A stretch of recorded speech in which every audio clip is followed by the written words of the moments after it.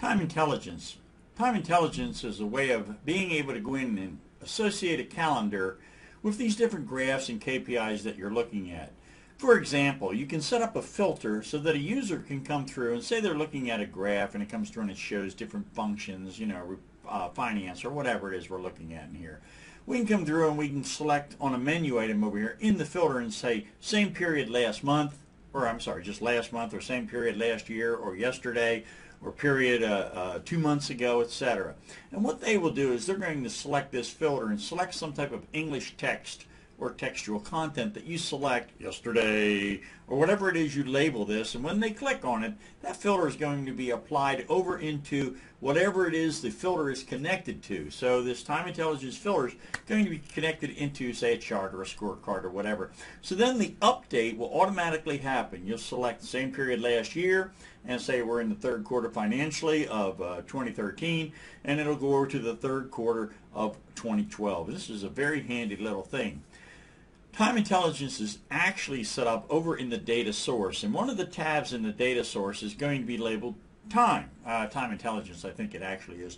And you'll go through there, and the first thing you're going to set up is you're going to tell the connection where the calendar is. So you'll navigate into the calendar. You have to understand, if we look at multidimensional data or even tabular data, we have multiple calendars depending on the industry. I think retail had, gosh, you'd think I'd remember, wouldn't you? But I think retail had 13 calendars that they worked with. The promotion calendar and the fiscal calendar and on and on and on and on. So if you think about it, if you have a fiscal calendar that starts, say, July 1st, and then we have a standard calendar, the Gregorian calendar that starts January 1st, what we have to do is tell the connection what calendar we want to use. So now we'll navigate into, say, analysis services, into the cube, and if you have multiple calendars, you'll say, I want to use that one. By the way, set yourself up a different connection, different data source for every different calendar that you want. Funky. All right, so you go in and you set that on up. Now you've got it, you navigate in and say, this is the calendar I want to use. Step one. Step two, you come in and you say what the first day is of that calendar. So let's say our fiscal calendar starts July 1st. You'll click, click, click, click, and navigate on through and expand, expand, expand until you find July 1st, and you'll click on that, and that will set up July 1st as day one.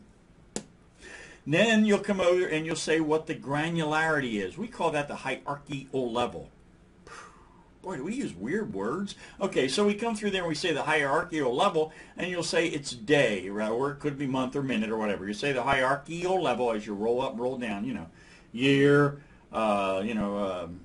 semester, quarter, pop, pop, pop, pop, pop, drops on down like that. All right, so you come through and say what the level is of granularity that you want to use, and you want to get as granular as you can.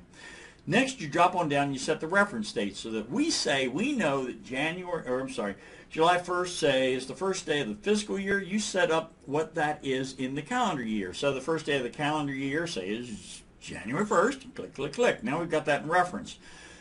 Just think about it.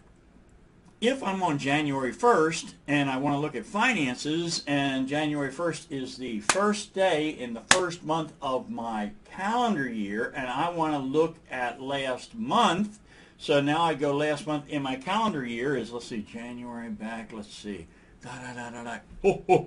Christmas, got it? December. So I roll on back. But in my fiscal year, July 1st, that would be June. Got it? So you roll back, and that's what we're tying together so that the time connection, time intelligence, knows how to do this. And then the next thing you do is you come through and you map out these time member associations, because when we create these different cubes in the different calendars, we don't have to name them following any known pattern. We could call it bananas, grapes, and cement blocks rather than year, month, day, etc.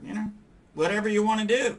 So we can come through and set that, but we have to tell analysis services, or if we're doing flat, we have to tell the SQL connection or whatever it is we're doing, that when we say, for example, calendar year, we mean year, and we say calendar quarter, we mean quarter, as you come through there. As a matter of fact, if you actually go through and do the labs, when you come through and you're going to select date, and it's going to say, when we say date, it really means day, right? So we have that little mismatch in there, and that will set up your time intelligence calculation. Bear with me a second.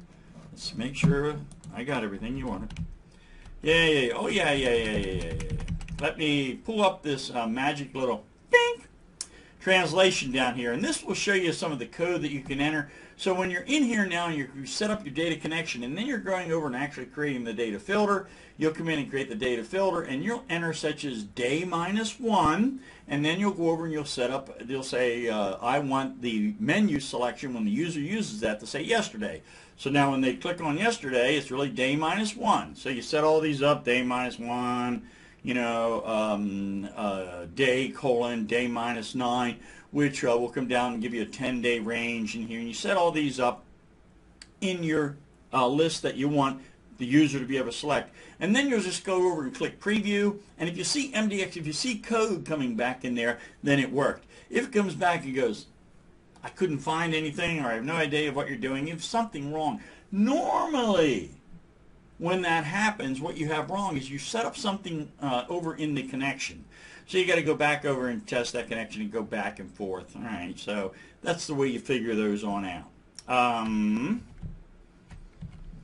Let's see, is there anything else fascinating in here that I want to cover? No, on and on and on and on. All right, so now you're going to go in, and I'm going to give you this little demonstration of configuring time intelligence, which you will watch closely. And then you go in and do the step-by-step.